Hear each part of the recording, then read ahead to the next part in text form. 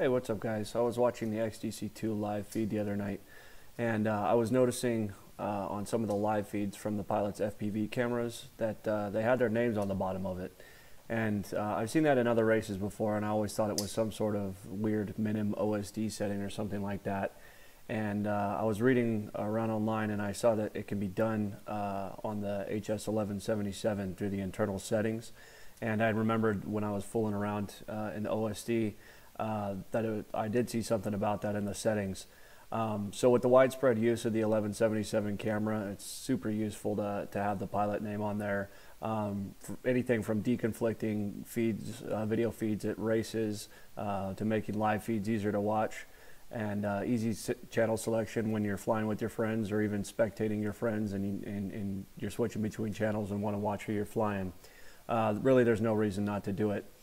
I was looking around on YouTube and online, and I couldn't find any tutorials on exactly how to do it. But long story short is you basically need to take the cable that they give you in the box, and you need to modify it. You're going to be putting an XT60 connector on one side and then a coaxial cable on the other side, and then you'll be using the other side just how it comes with the 4-cable connector on there.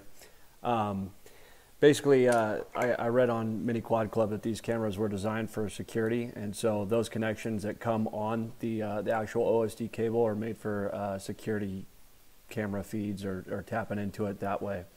A guy named Boba Fett has a tutorial on YouTube on how to modify the cable, so I'm not going to show you guys how to do that just because I can't really do it any better than what he's done. I'll put the link to that in the description of the video.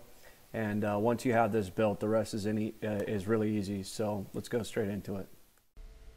So for the hardware portion of this, you're going to want to go from your goggles using the three-prong coax they give you over here to the coax that you installed into your OSD cable bundle here, and then you'll just attach your XT60 connector to there.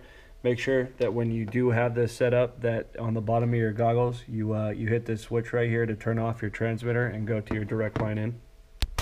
Alright guys, so once you have all your hardware connected, you're going to want to go ahead and click the center button of the OSD remote.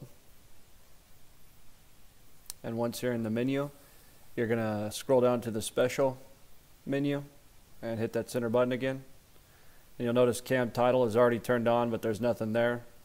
So press enter again and go ahead and enter whatever you want in there, something that you can be identified by.